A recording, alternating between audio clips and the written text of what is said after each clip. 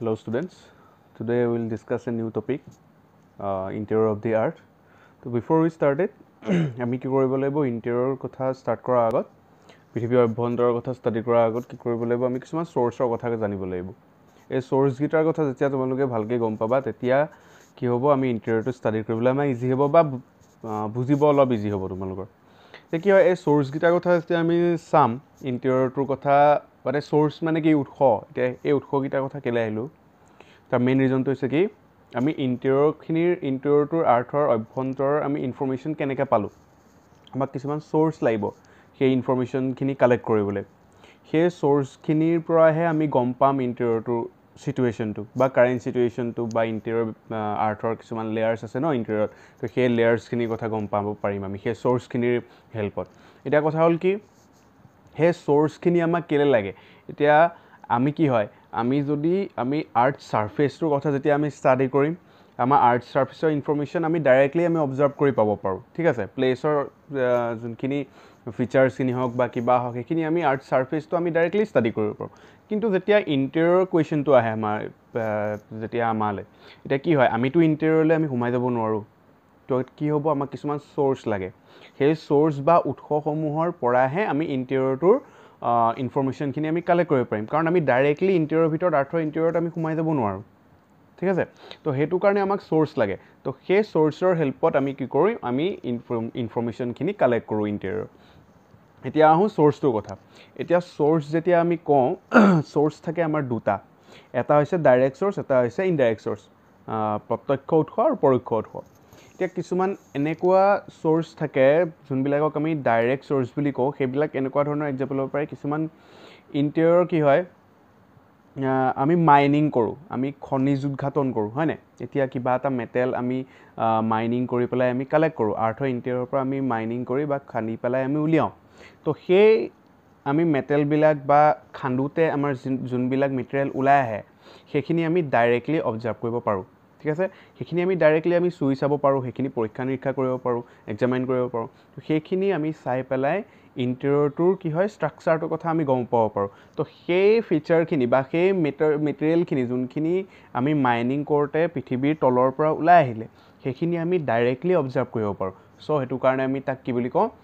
direct source বুলি কওঁ আমি সেইখিনি প্ৰত্যক্ষভাৱে আমি ডাইৰেক্টলি সেইখিনি অবজাৰ্ভ কৰি পেলাই আৰ্থৰ ইণ্টেৰিয়ৰটোৰ কথা আমি গম পাব পাৰিলোঁ তো সেইটো কাৰণে সেইটো এটা এক্সাম্পল সেইটো কোনটো হয় সেইটো ডাইৰেক্ট চ'ৰ্চৰ ভিতৰত পৰে নেক্সট আমি যদি চাওঁ অ'চেন ড্ৰিলিং প্ৰজেক্ট কিছুমান চলে এতিয়া কি হয় অ'চেন ড্ৰিলিং প্ৰজেক্ট মানে কি সাগৰৰ মানে বুকুত কি হয় কিছুমান ড্ৰিল কৰে খান্দে তো সেইবিলাক যেতিয়া কৰে কি হয় ধৰা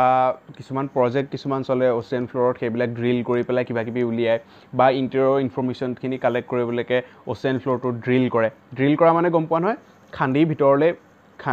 তলটো খান্দি পেলাই তাৰ পৰা কিবা কিবি উলিয়ায় এতিয়া কি হয় সেই অ'চেন ফ্ল'ৰ ড্ৰিলিং যেতিয়া কৰে সাগৰৰ তলখন যেতিয়া ফুটাই পেলাই যেতিয়া কিবা কিবি বস্তু তাৰ পৰা উলিয়ায় সেই মেটেৰিয়েলখিনিও কি হয় আমি ডাইৰেক্টলি সেইখিনি অবজাৰ্ভ কৰোঁ বা জিঅ'লজিষ্টবিলাকে বা জিঅ'গ্ৰাফাৰবিলাকে সেইখিনি ডাইৰেক্টলি অবজাৰ্ভ কৰে তো তেতিয়া কি হয় আৰ্থৰ ইণ্টেৰিয়ৰত থকা সেই মেটেৰিয়েলখিনি ওলাই আহে সেই মেটেৰিয়েলখিনি আমি ডাইৰেক্টলি অবজাৰ্ভ কৰিব পাৰোঁ তো সেইখিনিৰ পৰাও কি হয় আৰ্থৰ ইণ্টেৰিয়ৰটো কিছুমান ইনফৰমেশ্যন আমি পাব পাৰোঁ তো সেইটো কাৰণে ডাইৰেক্ট চ'ৰ্চৰ ভিতৰত পৰে প্ৰত্যক্ষ উৎসৰ ভিতৰত পৰে কাৰণ কেলৈ আমি সেইখিনি প্ৰত্যক্ষভাৱে আমি অবজাৰ্ভ কৰিব পাৰিছোঁ আমি সেইখিনি প্ৰত্যক্ষভাৱে আমি পৰীক্ষা কৰিব পাৰিছোঁ তো সেইটো কাৰণে তাক কোৱা হয় ডাইৰেক্ট চ'ৰ্চ নেক্সট যদি আমি এটা ডাইৰেক্ট চ'ৰ্চৰ এক্সাম্পল যদি আমি ল'ব বিচাৰোঁ সেইটো হৈছে ভলকেনিক ইৰাপশ্যন এতিয়া কি হয় ভলকেনিক ইৰাপশ্যন হ'লে আমাৰ কি হয় আগ্নেয়গিৰি উদগীৰণ হ'লে লাভাবিলাক মল্টেড লাভাবিলাক মেটেৰিয়েলবিলাক কি হয়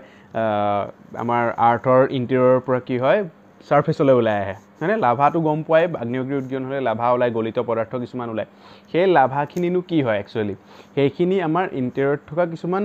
মেটেৰিয়েল হয় সেই মেটেৰিয়েলখিনি কি হয় যেতিয়া ভলকেনিক ইৰাপশ্যন হয় তেতিয়া ছাৰফেচলৈ ওলাই আহে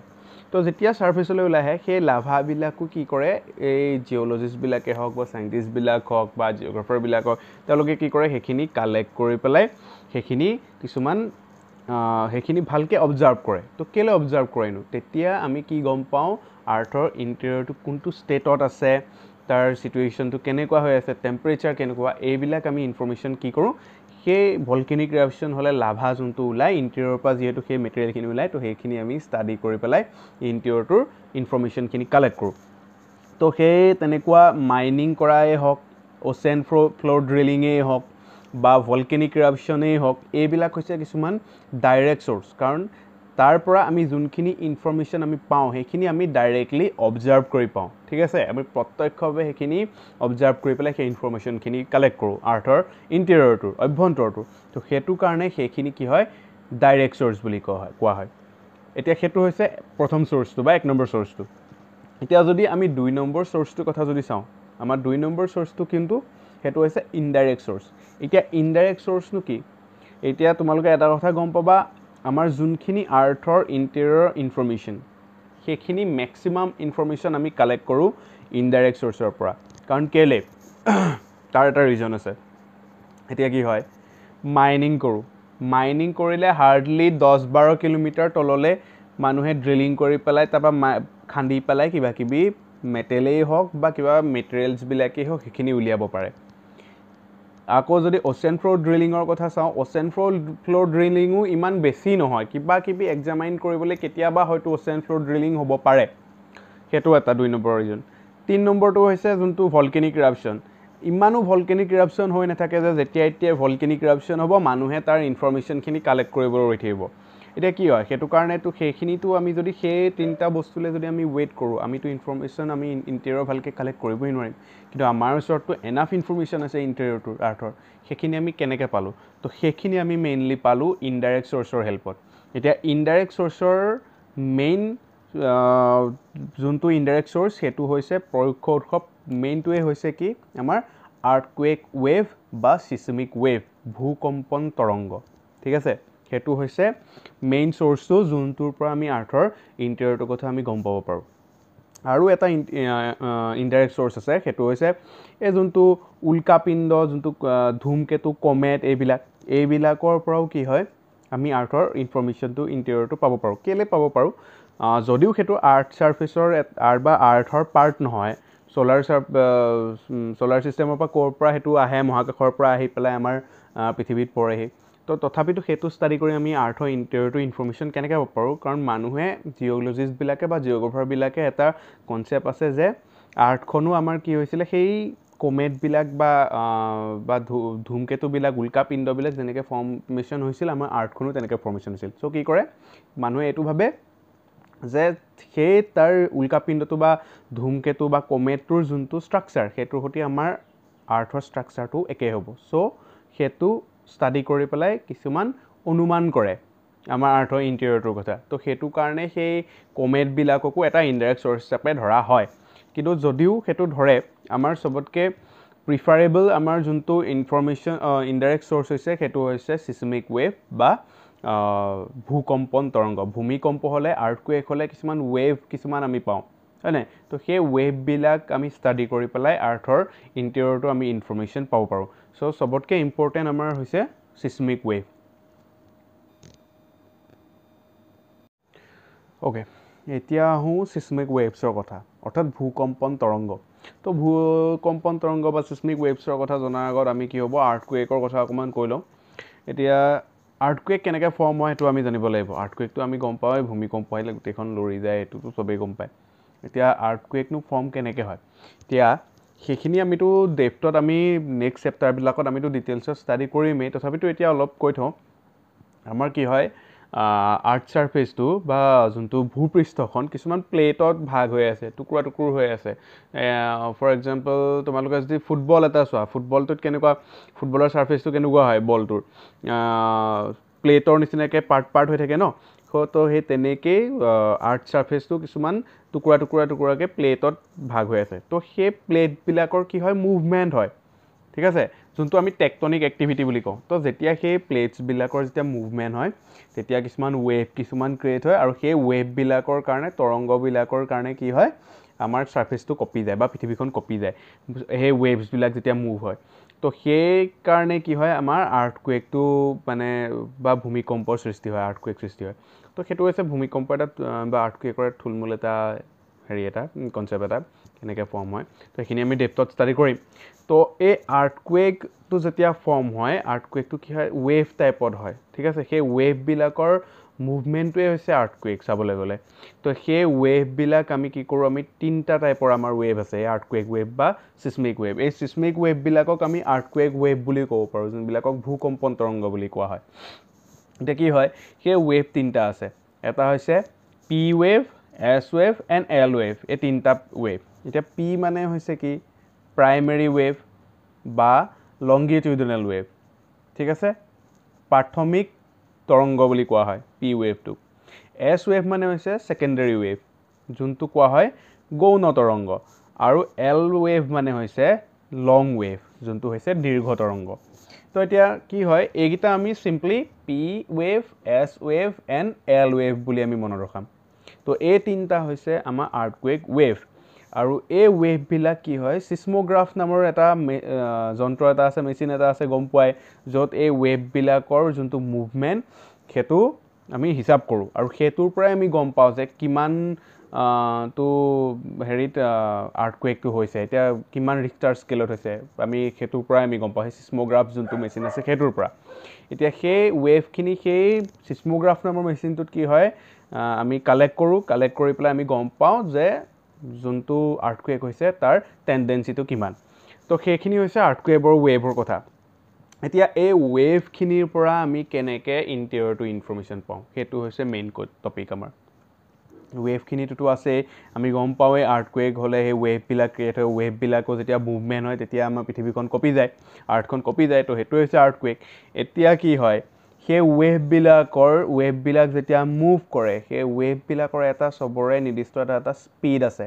নিৰ্দিষ্ট এটা গতি আছে সেই স্পীডবিলাকৰ পৰা আমি গম পাওঁ আৰ্থৰ ইণ্টেৰিয়ৰটো কেনেকুৱা সেইটো আমি কেনেকৈ গম পাম এতিয়া পি ৱেভটোৰ কেৰেক্টাৰিষ্টিক্সটো গীতা শুনা পি ৱেভটো কি হয় পি ৱেভৰ স্পীড হৈছে পাৰ ছেকেণ্ডত 8ৰ পৰা 13 কিলোমিটাৰ ঠিক আছে পাৰ ছেকেণ্ডত পি ৱেভটো 8 to 13 কিলোমিটাৰ মুভ কৰে এছ ৱেভটো পাৰ ছেকেণ্ডত 5ৰ পৰা 8 কিলোমিটাৰ স্পীডত মুভ কৰে আৰু এল ৱেভটো পাৰ ছেকেণ্ডত 3 to 5 কিলোমিটাৰ স্পীডত মুভ কৰে তাৰমানে সেইটো সিহঁতৰ হৈছে স্পীড বা গতি সিমানটো স্পীডত সিহঁতি যায় বা মুভ কৰে এতিয়া তাতো এটা কণ্ডিশ্যন থাকে যোনটো পি ৱেভটো গোটা পদাৰ্থৰ মাজেৰে আৰু লিকুইড পদাৰ্থৰ মাজেৰে জুলীয়া পদাৰ্থৰ মাজেৰে কি হয় দুইটা পদাৰ্থৰ মাজেৰে সি মুভ কৰিব পাৰে তাৰমানে তাৰ মিনিংটো কি হয় যদি সলিড সাৰফেস থাকে গোটা যদি সাৰফেস থাকে টান সাৰফেস থাকে সেই সাৰফেসটোৰ মাজেদিও পি ৱেভটো পাৰ হৈ যাব পাৰে আৰু যদি লিকুইড সাৰফেস হয় লিকুইড সাৰফেসৰ মাজেদিও পি ৱেভটো পাৰ হৈ যাব পাৰে ঠিক আছে তাৰ স্পীডৰ ডিফাৰেন্স আহিব পাৰে কিন্তু সি দুইটা সাৰফেসৰ মাজেৰে মুভ কৰিব পাৰে পি ৱেভটো এছ ৱেভটোৰ কেৰেক্টাৰিষ্টিক্সটো হৈছে এছ ৱেভ অকল সলিড সাৰফেসৰ মাজেৰেহে মুভ কৰিব পাৰে গোটা পদাৰ্থৰ মাজেৰেহে সি গতি কৰিব পাৰে জুলীয়া পদাৰ্থৰ মাজেদি বা লিকুইড সাৰফেসৰ মাজেদি এছ ৱেভ কেতিয়াও পাৰ হ'ব নোৱাৰে আৰু এল ৱেভটোৰ কথাটো হৈছে কি এল ৱেভটো ইণ্টেৰিয়ৰত নাথাকে এল ৱেভে সদায় আৰ্থ সাৰফেসৰ ওপৰেদি মুভ কৰে তো আমাৰ যেতিয়া আৰ্থকুৱেক হ'লে যদি আমাৰ সাৰফেসৰ যে কিছুমান ডেমেজ হয় সেইটো মেইনলি হয় এল ৱেভটোৰ কাৰণে লং ৱেভটোৰ কাৰণে সদায় লং ৱেভ আৰ্থ সাৰফেসৰ ওপৰেদি যায় এতিয়া হিটো লং ৱেভটোতো ইণ্টেৰিয়ৰেদি নাযায় তো সেইটো কাৰণে আমাৰ ইণ্টেৰিয়ৰ ইনফৰমেশ্যন আমাক লং ৱেভে নিদিয়ে তো আমাক ইণ্টেৰিয়ৰ ইনফৰমেশ্যন কালেক্ট কৰিবলৈ হ'লে আমাক লাগিব পি ৱেভ আৰু এছ ৱেভ এতিয়া আমি এইটো তাৰ কেৰেক্টাৰিষ্টিক্স এটা গম পালোঁ পি ৱেভৰ স্পীড গম পালোঁ এল ৱেভৰ এছ ৱেভৰ স্পীড গম পালোঁ এতিয়া পি ৱেভটো সলিড ষ্টেটৰ মাজেদিও পাৰ হ'ব পাৰে লিকুইড ষ্টেটৰ মাজেদিও পাৰ হ'ব পাৰে এছ ৱেভটো অকল সলিড ষ্টেটৰ মাজেদি পাৰ হ'ব পাৰে এতিয়া সেইখিনিয়ে আমি তেনেকেই গম পাম নে যে ইণ্টেৰিয়ৰটো কেনেকুৱা আমিতো তেতিয়াও গম পোৱা নাই আৰ্থৰ ইণ্টেৰিয়ৰটোৰ কথা এতিয়ানো আমি কেনেকৈ গম পাম সেইখিনি জনাৰ পিছতো এতিয়া কি হয় যেতিয়া চিছমোগ্ৰাফত আমি যেতিয়া তাৰ মুভমেণ্টটো যেতিয়া আমি চাওঁ তেতিয়া আমি গম পাওঁ যে আৰ্থৰ ইণ্টেৰিয়ৰ বা অভ্যন্তৰৰ 2900 কিলোমিটাৰলৈকে পি ৱেভ আৰু এছ ৱেভ নিজৰ যোনটো স্পীড সেই স্পীডটোত মুভ কৰে তাৰমানে যিটো স্পীডত পি ৱেভ আৰু এছ ৱেভ মুভমেণ্ট হয় সেই স্পীডটোতে আৰ্থৰ ইণ্টেৰিয়ৰত পূৰা 2900 কিলোমিটাৰলৈকে সিহঁতি নৰ্মেল স্পীডতে মুভ কৰে ধৰা পি ৱেভে 8 to 13 কিলোমিটাৰ স্পীডত গৈ থাকে পাৰ ছেকেণ্ড আৰু এছ ৱেভটো 5 to 8 কিলোমিটাৰ স্পীডত মুভ কৰে কিন্তু যেতিয়া 2900 কিলোমিটাৰ পায়গে তাৰ যেতিয়া সেই 2900 কিলোমিটাৰটো যেতিয়া পাৰ হয় তেতিয়া পি ৱেভটোৰ স্পীডটো কমি যায় আৰু এছ ৱেভটো কমপ্লিটলি নাইকিয়া হৈ যায় ঠিক আছে আকৌ যেতিয়া 4500 কিলোমিটাৰ কি হয় যেতিয়া আকৌ পাৰ হ'ব তেতিয়া আকৌ পি ৱেভটোৱে আকৌ নিজৰ অৰিজিনেল যোনটো স্পীড সেইটোলৈ আকৌ ঘূৰি আহে এতিয়া সেই যেতিয়া চিছমোগ্ৰাফত যেতিয়া সেই মুভমেণ্টটো যেতিয়া আমি ৰেকৰ্ড কৰোঁ তেতিয়াই আমি আৰ্থৰ ইণ্টেৰিয়ৰটো ইনফৰমেশ্যন পাওঁ তাৰমানে কি সেই যোনটো স্পীড কমিলে 2900 কিলোমিটাৰলৈকে পি ৱেভ আৰু এছ ৱেভ নিজৰ নৰ্মেল স্পীডত থাকিলে যেতিয়া 2900 কিলোমিটাৰ পালেগে এছ ৱেভটো কমপ্লিটলি নাইকিয়া হৈ যায় আৰু যেতিয়া 4500 কিলোমিটাৰ যেতিয়া পাৰ হ'ব তেতিয়া আকৌ পি ৱেভটোৱে নিজৰ যোনটো অৰিজিনেল স্পীড সেইটোলৈ আকৌ ঘূৰি আহে এতিয়া আমি তাৰ পৰা কেনেকৈ ইনফৰমেশ্যন পাব পাৰোঁ গম পোৱা নে আমি অলৰেডি কৈছিলোঁ যে পি ৱেভটো সলিড ছাৰফেচ আৰু লিকুইড ছাৰফেচ দুইটা ছাৰফেচৰ মাজেদি পাৰ হ'ব পাৰে কিন্তু লিকুইড ছাৰফেচত যেতিয়া পি ৱেভটো সোমায় তেতিয়া তাৰ স্পীডটো অলপ কমি যায় ঠিক আছে আৰু এছ ৱেভটো অকল সলিড ছাৰফেচৰ মাজেদি পাৰ হ'ব পাৰে লিকুইড ছাৰফেচৰ মাজেদি এছ ৱেভটো পাৰ হ'ব নোৱাৰে তাৰমানে এছ ৱেভটো গোটা পদাৰ্থৰ মাজেদি পাৰ হ'ব পাৰে জুলীয়া পদাৰ্থৰ মাজেদি পাৰ হ'ব নোৱাৰে এতিয়া